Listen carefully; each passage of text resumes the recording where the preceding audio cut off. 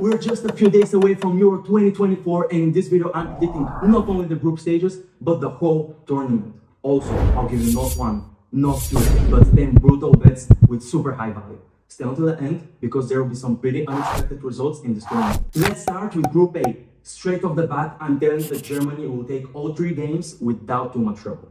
They're an extremely powerful team, and they have some of the most exciting young players like Musiala and Florian Wirtz playing there. And at the same time, they have veterans like Toni Kroos and Thomas Müller, who are world champions and serial winners.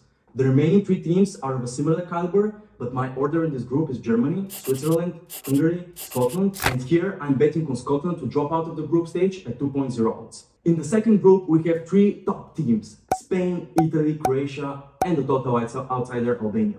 I'm starting from back to front and putting Albania in 4th place. They just don't have the class to match the rest of the teams in the group, and I don't see them making anything more than a surprise draw. In 3rd place, I'm putting Croatia.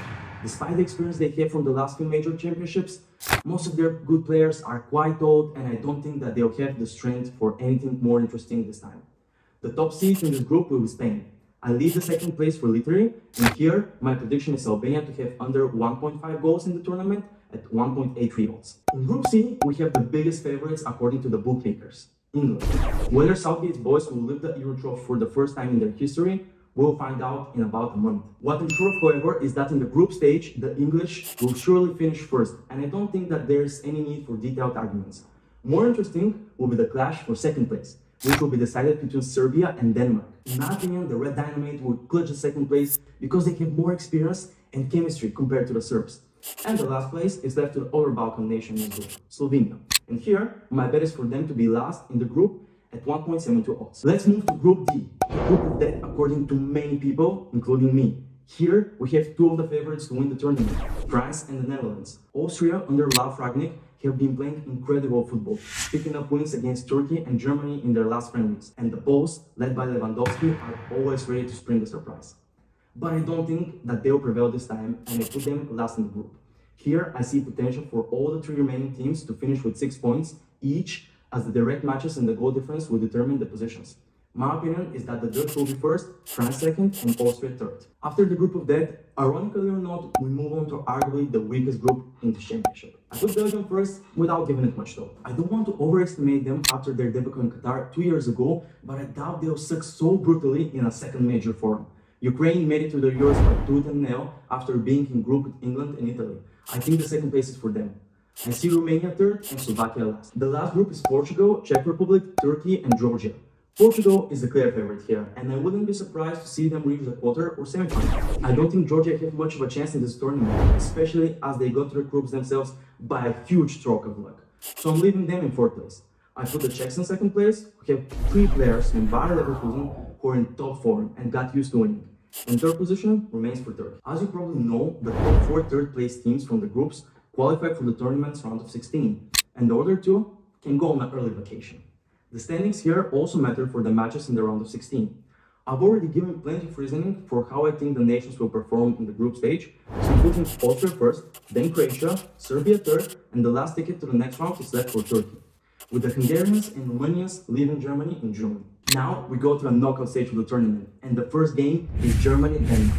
I'm of the opinion that the hosts will use the momentum gained from the games in the groups and send the Danish Dynamite home. My first bigger surprise is Switzerland to win against Italy, and if you remember, the last Euros, it was at this stage of the tournament when Switzerland eliminated the then world champions France. The Italians are super unpredictable, but they're definitely far from the team that grabbed the last Euro. The 3rd game in the round of 16 will put Spain against Turkey. 2 young and hyped teams up for something big. Considering how many Turks live in Germany and will be supporting their home country in the stadiums, I expect an even match, but Spain are still the more sensible choice on paper. And one of the best players in the world, Rodri, is in the squad. The next match is expected to be quite interesting. England versus Austria.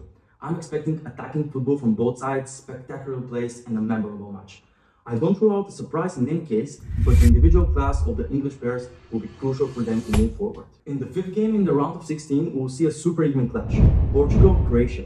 For the captains of both teams and former teammates in Real Madrid, Cristiano Ronaldo and Luka Modric, this is probably the last big tournament, and they'll definitely give their all.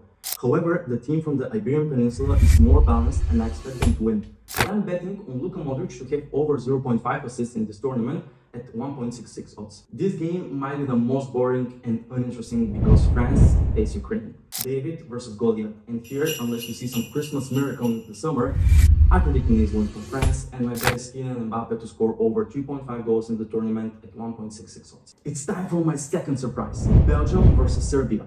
I'm expecting a high-scoring match in which the Balkan team will be able to take out Belgium, who missed their chances of a major trophy at national level. Their golden generation is already aged and far from the best years, and this is the perfect moment for the Serbs to shine. Still, I think the Belgians will score quite a few goals in the tournament, and my bet is that their top goal scorer will be Lukaku at 1.90 odds. The last match of this round will be Netherlands versus Czech Republic. They're meeting 3 years after the Czechs punished the Tulips in Budapest. This time, I see no room for a surprise and I expect a win for the Netherlands. Now we move on to the quarterfinals, where we'll be watching some spectacular matches. The first one is Germany against Spain. In case I haven't made it clear, I'm expecting a very strong performance from the home team in this big forum. Not only because they're playing in front of their own crowd, but also because of the overall aura of the Germans. Spain are rebuilding their core and the team seems to be too inexperienced to make it to the semifinals. The next breathtaking clash is Portugal versus France. I hinted earlier that I have high expectations for the Portuguese as well, but I'm not convinced that their strength will be enough to beat France. I'm expecting an even battle, but maybe France will prevail by 1 goal. The third quarterfinal is Serbia against the Netherlands. The Serbians may have the potential for surprises, especially with a striker of the class of Aleksandar Mitrovic, who I'm betting to score over 1.5 goals in the tournament at odds of 2.2. But I cannot see them beating the Netherlands. The Dutch have players in every position who are playing in the most elite teams all over Europe and who have no problem with Serbia. The last quarterfinal is England-Switzerland. Again, I'm on the side of the favorites in the face of England. Here, I'll give you one more bet, and it's over 1.5 assists for Jude Bellingham in the tournament at 2.75 odds. And I think it is the Real Madrid star who will play a major role in the English victory in this match. We finally have reached the semi-finals. I'm convinced that we'll see one of the games of the year.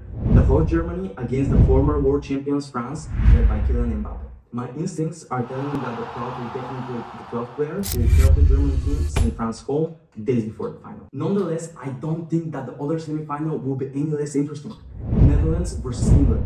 I'm not going to lie to you. The Orange are an amazing team, and through the years I've had so much joy watching them. Their youngster, Xavi Simons, is in top form and is very likely to be one of the stars of the European Championship. So I'm playing my 9th bet for this video, and that's Xavi Simons becoming young player of the tournament at 11 odds with low stake. However, I predict the English to qualify for a second consecutive Euro final. And now it's time for the big game, the final, Germany versus England.